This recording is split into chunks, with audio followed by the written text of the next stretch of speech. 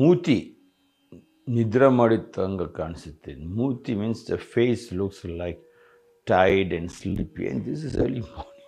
See, yesterday the newly married couple Kannika and husband Nagaraj took me to a movie in Galleria, which is in Yelahanka, near to the ashram.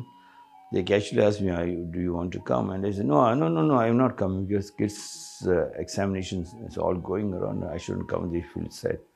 Again, they please, we already booked it. It will be a loss for us if one ticket will be lost. I said, okay, I'll come. I went there and we finished. We came back night 12 o'clock. After that, late night in the gallery eating. We have the veg noodle momo sizzlers. It was very nice. So late night eating, then when I came here I couldn't sleep. I had a lot of work, kept on sending messages, checking messages. I think 2 o'clock, 3 o'clock, I was still awake. And when I came here, people are telling, your face is looking sleepy.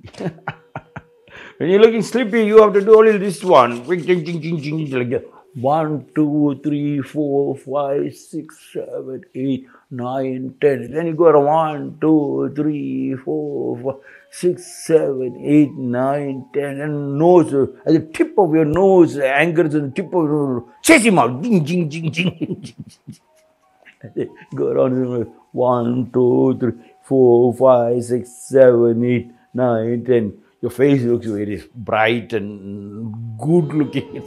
And then you take the nostril blood. That is the base before you start anything. It is coming out.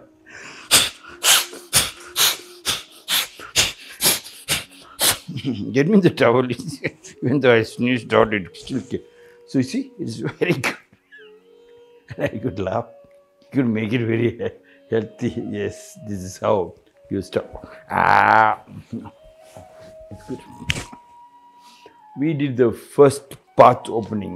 Dried dung the 21st. Story from the Gateless Gate. From the book Zen Flesh, Zen Bones, written by Paul Trips. A monk asked Umun, what is Buddha?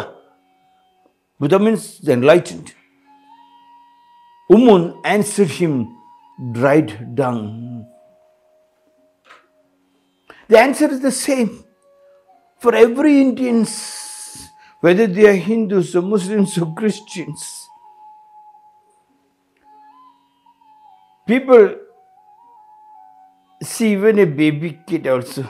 It is not that people are telling, doing Shashtanga Namaskar, prostration in front of the leaders or in front of the seniors, in front of the elders, in front of parents. No, it is not very good. But then they made it as a habit because that has created a kind of a health issue. You make sure that when you do your prostration, you got your health back because you're lying flat and you made sure the body is straight. When the body is straight, most of the diseases never enter. Hence, in India, they teach the children how to stretch, to sit in the commode, sit like that. The prostration is a way of life. So whenever you ask anybody, do you believe in God? And they say, no God. And everything they see is God. They see a small kid, they say, oh, God's baby. They take the feet and kiss the feet. Yesterday, one of my office staff, she came, and before she was leaving for a house, she came and tried to touch my feet, and I was shocked. The way she touched was she's touching the forehead into my feet. Others touch the hand and let's go. They are forced to touch the head. Full head down, the stomach goes full inside. And that is mostly in North Karnataka. Everything is an exercise routine. They say they don't respect other people, other caste, other community. But they say anything and everything, they touch it. They don't differentiate which guru it is, whether it's a Brahmana, Kshatriya, Vaishya, Shuddha, Hindu, Muslim, Christian. No differentiation. Monk asked Umun, what is Buddha? Umun answered him, dried dung. India, everybody look at the tree and they do a puja. They want to save the tree, to water the tree and take care of the tree. See, any animal, they think it is God. God coming in those forms. God means the consciousness. God means the love. Anything, varieties of animals, varieties of birds, varieties of trees, varieties of climatic conditions, all they consider as God means getting involved. God means trying to make sure that you and they are together. I recently heard this cranky man who has gone hiding in Malaysia. I forgot his name.